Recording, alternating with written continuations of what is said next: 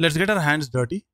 We'll consider this scenario and I will try to recreate this end-to-end flow in a brand new Salesforce org. And by the way, this is a Salesforce CPQ org. So let's get started. First step is going to be creating an account record. Let me click on new. Let me fill this form up. Account name is going to be Salesforce.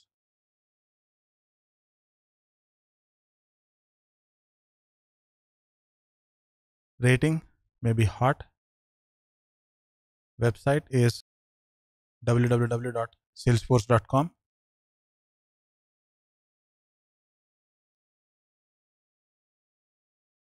Type is customer direct. Industry is technology.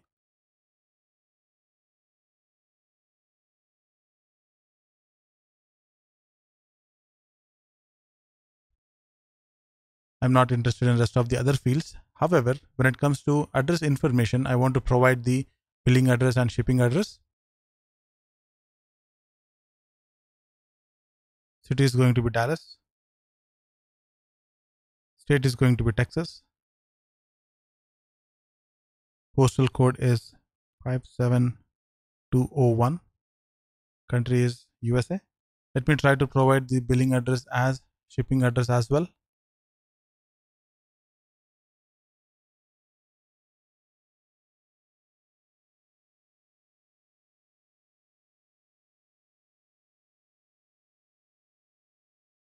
Let me go ahead and click on save. So the account record is created. And step 2, as a part of this end-to-end flow, is going to be creating a new opportunity record. For that, I'm going to take the help of the related list quick links. I'm going to work with opportunities. You can either click on it, or when you on hover, you'll see this pop-up menu. Here, you can take the help of the new button. Let me create a new opportunity record. Opportunity name is 500 GPUs, 100 SSD drives,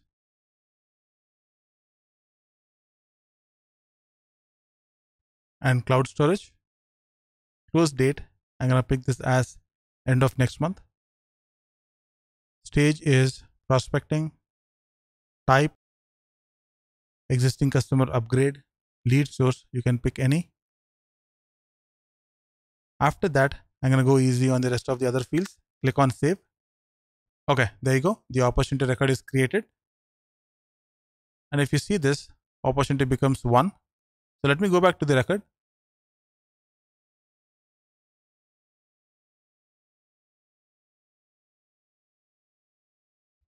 I'll move on to the next step, which is going to be creating a new quote record.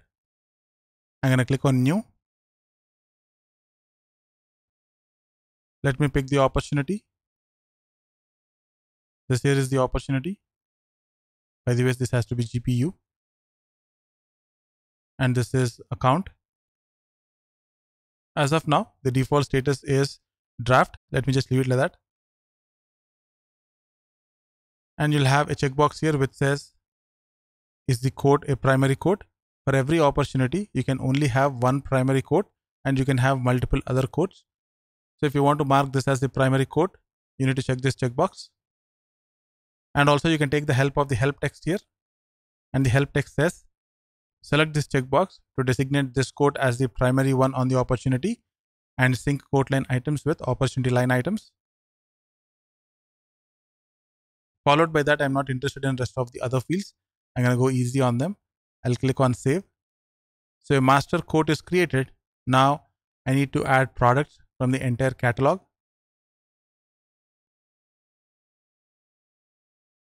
There you go. Quote record is created.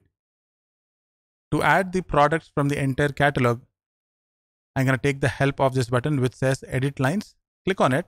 Now whatever you see in the next screen is called quote line editor. Trust me, I'm not exaggerating. Almost 1/4 of your entire time on CPQ will be spent on this particular screen. This is a pretty important screen.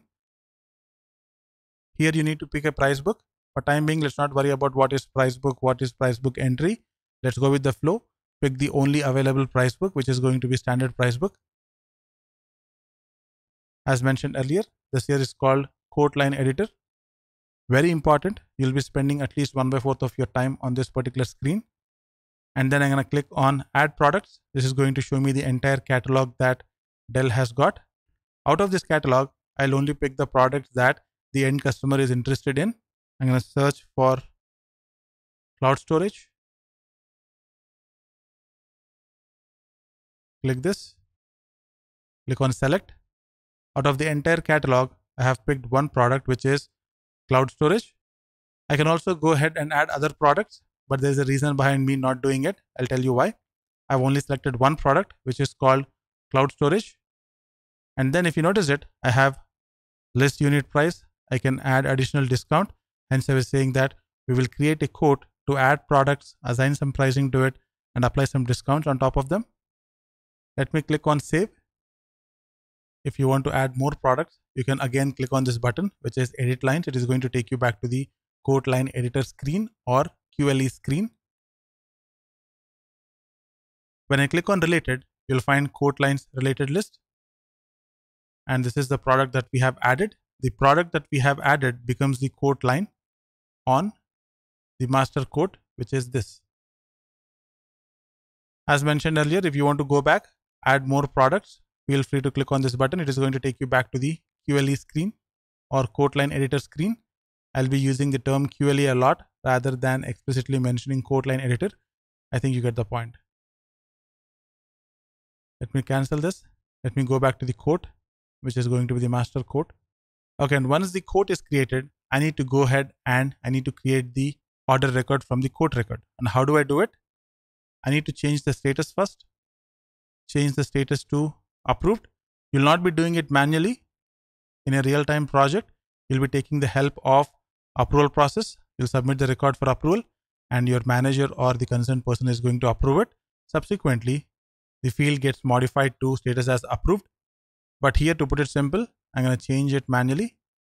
And followed by that, there's a checkbox which is ordered. We need to check that as well. We'll do it in 2 steps. Let me save it. I'm marking the quote as approved. Followed by that, I'll check this as order. You have some help text here. Select this checkbox to automatically create an order from this quote if it is a primary quote. Click on save. Let me scroll to the top.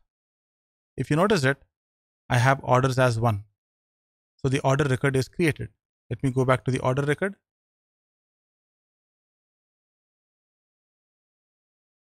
Let me click on the order.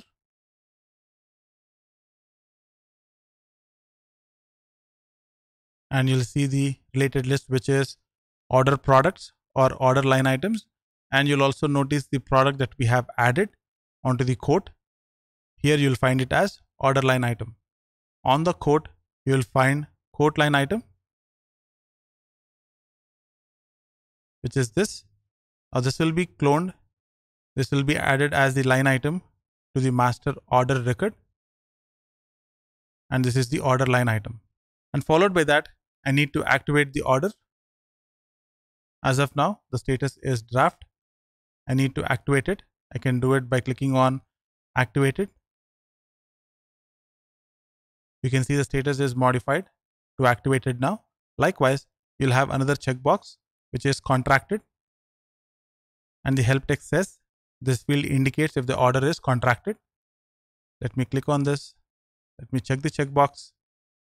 And by the way, if you noticed it, the address that we have added on the account is shown on the order record. Why is that? Because from the order record, we will be generating invoices. And it's a pretty common practice to have the address shown on the invoice records. So click the checkbox, which is contracted. Click on the save button. Now we are contracting the order. If you go back to related, you'll find a contract record here. Click on the contract record. Here is the contract record. A contract is going to have start date, end date, the contract term, what is the renewal term, so on and so forth. When I click on related, you'll find subscription record. So from the order line item, a record is cloned and that becomes the subscription record. The parent of this record is going to be the contract record. If you take a step back, as I had mentioned earlier in the flow, quote record will be created. Quote is going to have quote line items. Once the quote is activated, order record will be created, and from the quote line items, order line items will be generated. And once the order is contracted, a contract record will be created, and from the order line items, subscriptions will be created. Now this is the end-to-end flow that I had mentioned earlier. That's all for this episode. See you in the next one.